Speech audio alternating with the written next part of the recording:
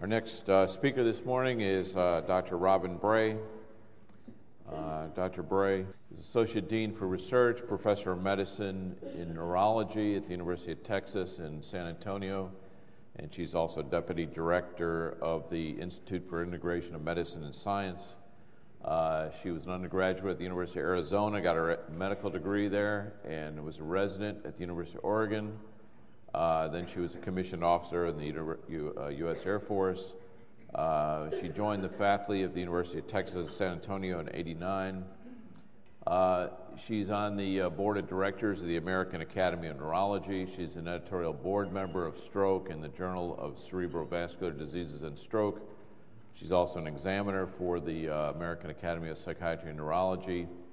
She's been principal investigator in a number of lupus studies, cognitive function of lupus. She was co-principal investigator with Michelle Petrie on neuropsychiatric lupus, co-principal investigator with APL antibody syndrome registry, and also with clinical and serologic predictors of neuropsychiatric lupus, epidemiology of lupus, antiphospholipid antibodies and stroke, APL antibodies, and vascular disease. So she has a lot of interest in lupus, and today she's going to talk about neuropsychiatric lupus, clinical and imaging